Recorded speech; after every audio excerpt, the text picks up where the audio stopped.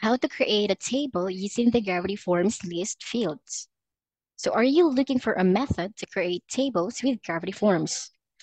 When you have multiple sets of values that share a direct relationship, tables are useful for displaying and visualizing information. I'll show you how to use the list field to add a table to a form in this video. So the Gravity Form list field allows you to add a table with multiple columns into your form. The user can add and remove additional rows of information from each field using the list field. The end user can define a variable list of data or multiple field values. So go to Gravity Form's visual editor to add a table to your form.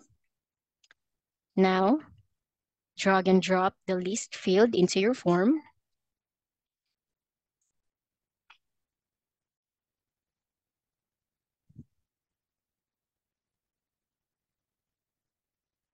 So the field label is shown on the front end when users fill out a form you've embedded on your site.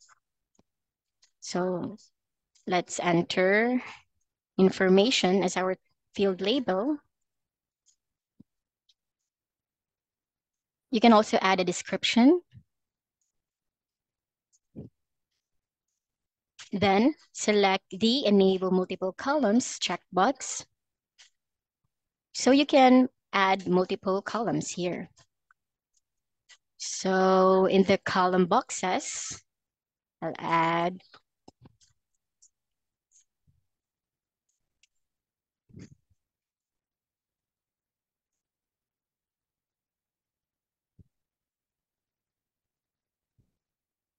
so the plus icon allows users to add more rows. So as a result, this is how the list field's 3 columns look in the front end.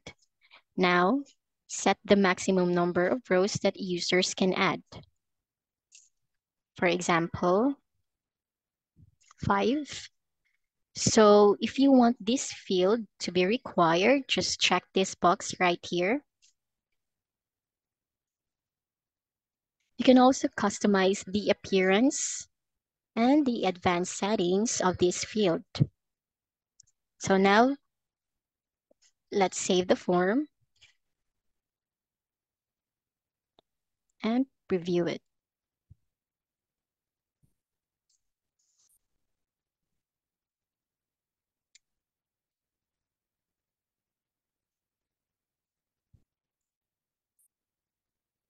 So let's try to add 5 columns.